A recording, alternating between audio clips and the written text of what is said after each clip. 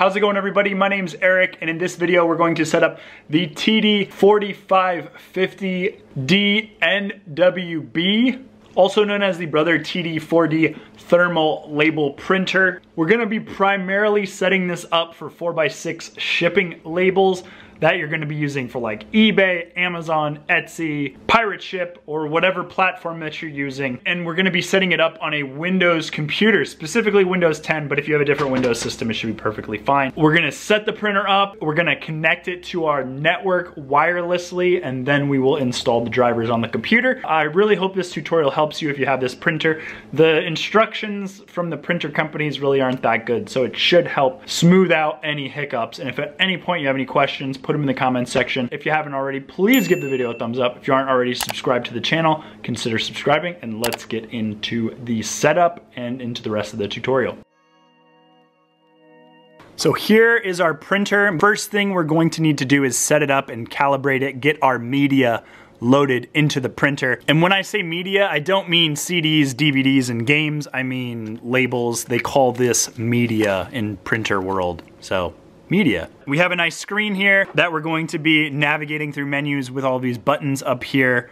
Power, feed, menu, back menu, up, down, okay. All these are menu navigation buttons. So we're gonna plug it in. You're gonna take your power supply, plug in your power cable. This is plugged into the wall right now. Plug that into your power supply. Plug your power supply into the back of your printer, and you're going to turn your printer on. It does like a little blink thing. We're gonna turn it on. Hold that power button and it will initialize. And the first thing it's going to ask us is for our set language. So put it in whatever language you want. We're using English here in the United States.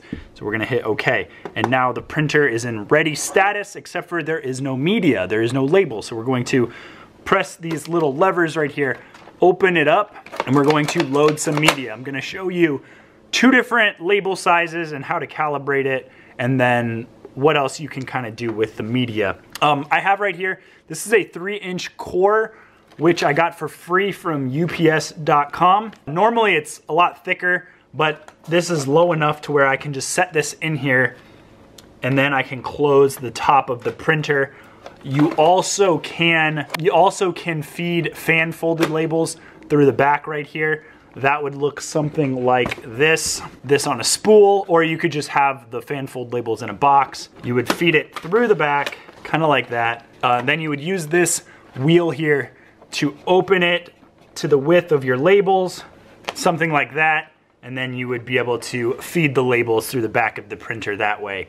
I like to have my labels inside my printer, so I'm just going to put these in like that and close the top. So anytime you open or close it, it'll go to this media menu. If you don't do anything, it'll time out and just go back to ready status. But if you hit OK and then press down to calibration and then hit OK, it's going to calibrate the printer automatically. It's going to use these sensors in here, read in between the labels with some infrared or whatever to read the distance between the labels and to figure out your label size. So I'm gonna hit OK on calibration. So we are on media calibration. I'm gonna hit OK. And the printer spits out 2 labels, and then it says 4x6 die cut labels. It already knows what we have. Then I can open this up, roll it back, and then it's gonna say media again, but it already has calibrated for 4x6, so we're good to go. If at any time you change labels, like we're going to do right here, you always wanna make sure the label surface is facing up, because the thermal print head is on the top of the printer. So these labels that I have right here, I actually have to install them like this. Close this thing with the wheel, kind of like that. And then I can close the top here. It's gonna ask me to calibrate again. Then I have to go down to calibration, hit OK, and spit out 3 labels, and it says they're 2.5 by 1 inch die cut labels. If I hit the feed button, it'll feed 1 label, just like that, and it is calibrated for this. And for this tutorial, we're actually gonna be using shipping labels. That's what most people are gonna be using, but I did wanna show you anytime you change label size, how you calibrate, and it's just that easy. Now that your media is loaded, your labels are loaded, your printer is calibrated, you're going to want to get it on your wireless network. I'm going to show you 3 ways how to do it. First is using WPS push button. That's the easiest. Second is we're going to find our wireless network using our screen here, type in our password manually and get it to connect to the wireless. And third, if all else fails, you can plug in an Ethernet cord in the back and then plug the other end of it into your wireless router, and you can network your printer that way, but you have to have it close to the router. So it's technically not wireless, but it is networked. So first we're gonna do WPS push button, which is the easiest way to do it. You're gonna hit menu here. We're going to navigate with these down arrow key down to WLAN. It's menu 6 out of 8. We're gonna hit OK. You're going to go to WLAN on off. We're gonna turn it on because it defaults to off. And then we're gonna go back to WLAN. I'm gonna hit OK. Then we're gonna go down to WPS push button. I'm gonna hit OK. I'm gonna press up to get to start. And then I'm going to hit OK. Start WPS on your wireless router / access point. I'm gonna hit OK. And it says setting up WPS right there. So while that's looking for an open WPS, we're gonna go to our router, and your router must have a WPS button for this. I have one right here. I'm going to hold that down until my light in the front starts blinking. This light is blinking. Your router might have a WPS LED. It might have something a little bit different than what I have, but for the reference of this video, I am using an Asus RTAC68U router. Okay, so we have a connected exclamation point. Setting this on WPS and then allowing WPS on our router has connected them without having to type anything in. And as you can see, if we go back to the menu, we have a wireless signal right there, and we are on our network. If for some reason WPS doesn't work for you, you can try the second method that I'm about to show you. The second way to connect this to your Wi-Fi router, we're gonna hit menu, we're gonna go down to WLAN, we're gonna hit OK. You're gonna wanna make sure your WLAN is on. Then you're gonna hit OK to select WLAN again. You're gonna use the down navigation to navigate down to infra manual setup. Think infrastructure manual setup. You're gonna hit OK. And now the printer is searching for wireless networks around it. That might take 10 to 20 seconds for it to find all the networks. Okay. So now it's got a list of SSIDs, which are the networks that it's picking up, and you have to scroll up or down to find your wireless network. You may have 2 wireless networks, and I would recommend getting on the 5G one if you have a 5G network at your house. So we're gonna get on ours, it's Spearsy Town 5G, and then I'm gonna hit OK. And here it's asking me to input the password. This is kind of a pain in the butt. This menu button toggles capital, lowercase, numbers, and signs, and then you use up and down to input each character. My password is Year of the Pig, so I will put that in right now. Every character, you're gonna input it using up and down and menu to change between capital, lowercase, numbers, and signs, and then each character, you're gonna have to hit OK, and then go to the next character. And it is a pain, but it must be done if your WPS is not working. So bear with me while I put this in. Okay, I put it all the way in. It doesn't fit all on the screen. And then I'm going to hit OK to finish. It says my password is Year of the Pig right there. I'm gonna hit OK one more time. And that let the printer know what network it needs to connect to and what the password for that network is so it can connect. It said connected. Now we have our wireless signal right there and our printer is on our network. Third way, if neither of those wireless ways work, you're going to want to take an Ethernet cable, plug it into the back of your printer, plug the other end into an open port on your router, and your router should have a light on whatever port you plugged it into. See how that says port 4 is blinking, data is transmitting. I plugged it into port 4, we're connected, and the printer should be found from the iPad. So after your printer is connected to your network, you're gonna wanna go to your computer and make sure that you are connected to the same network. Spearsy Town 5G, that's what I'm connected to. Otherwise, this is not going to work.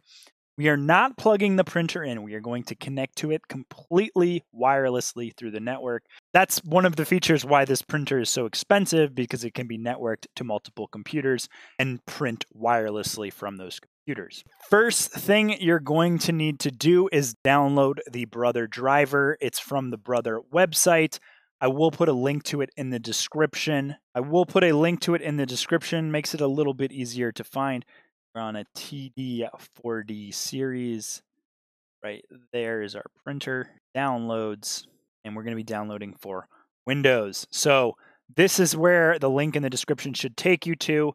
You're going to pick your Windows operating system. I'm on Windows 10 64-bit. If you don't know your Windows operating system, you're going to need to go to this PC or my computer. Right click on something, just like any blank part here. Go to Properties. And then it should tell you your operating system right here, Windows 10, and I am a 64-bit operating system. We're going to hit OK. Then we're going to go down here to Printer Driver. We're going to download it in English, American English. I don't know why they have two. End user license agreement. So we're going to hit Agree, and then it should start downloading. After that, there we go, down here. 33.4 megabytes. You can navigate to your downloads folder or just click down here on your browser to open that file. And it's popping up asking me if it wants me to allow to make changes to this device. And I'm going to hit yes. It doesn't show on the video for whatever reason. And now it's running the driver install shield. Okay, so here's another end user license agreement. We're going to hit agree. Then we're going to pick our printer. We have the 4550DNWB. If for some reason you have another TD model, you would be picking whatever it is there, but you don't have a tutorial on it. You only have the tutorial for this one. So if you have one of these other models, just pick one of those. Okay.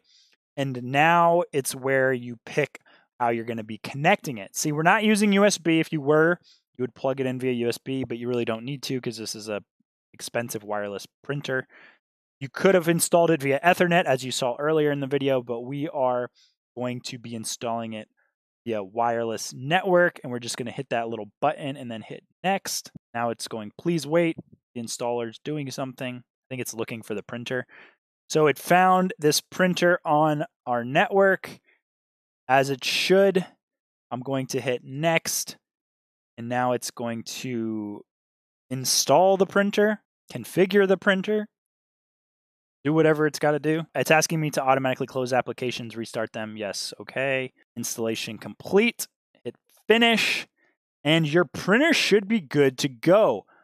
I'm going to open up a sample label. I have one at fulfilledmerchant.com. I will put a link to this in the description as well. It's a sample label, 4x6 shipping label that I'm going to send to the printer. So you can go over here to print. You want to make sure that you pick the right printer. So Seymour Brother TD4550DNWB. It picked 4x6 automatically. If for some reason yours doesn't, you're going to want to change it to 4x6. And then you're going to hit print. And just like that, the printer is installed and prints a beautiful sample label. And if you haven't already liked the video or subscribed or clicked the bell, you can do so now, as it says on this label. Okay, before we go, it's still good to know how to get to the printer settings. You're going to go down here and type in printer and go to printer and scanners. And you should find your printer right there. If you want to change settings, you go to manage, printing preferences. That opens up all of these different settings. So you can change the paper size, you can change brightness and contrast, change the dithering and the halftone. Most of that you're probably not going to mess with other than maybe the paper size, but that's how you get to it, just in case you need to know. Do remember, in order to get your labels in 4x6 format from eBay or Etsy or Amazon, There are settings in that platform. I will put a link to that video in the description. You must watch that. Otherwise, you're going to be frustrated when you don't have the right format that you're sending to your printer. It's super duper frustrating. It's totally a pain if you don't have the right settings. Make sure you check that video out. One more way I'm going to show you how to print on Windows, and that is via Bluetooth. So in order to get this on Bluetooth, we're going to have to turn Bluetooth on the printer. It doesn't ship with Bluetooth turned on. It's something you have to go into. And the way that we do that was we hit menu, we go down, down, down, down, down, down one more to Bluetooth setting. We're going to hit OK. Bluetooth mode on off. We're going to hit OK. We're going to press up or down to highlight on. You're going to hit OK. And that's going to turn Bluetooth on. If we go back, you can see this little Bluetooth icon here. Means that Bluetooth is on and it is emitting the Bluetooth signal that we can connect to it from our computer. And then I'm going to disconnect from the Wi-Fi to show you that we are indeed connected via Bluetooth. So we disconnected from the Wi-Fi. I'm going to type in Bluetooth down here. Go to Bluetooth and other device settings, add Bluetooth or other device, mice, keyboards, pens, audio, and now it's searching for devices. It comes up with 2 right here. I'm going to click the one with the shape of the printer, and it should connect. Connect. It says your device is ready to go. Let's see if we're going to go back to printer and scanners and settings. We have this one is a copy 1. So this one is actually the Bluetooth. So I'm going to rename this. It's called copy 1, but I'm just going to call it Bluetooth. Okay, so it did change the name to Bluetooth.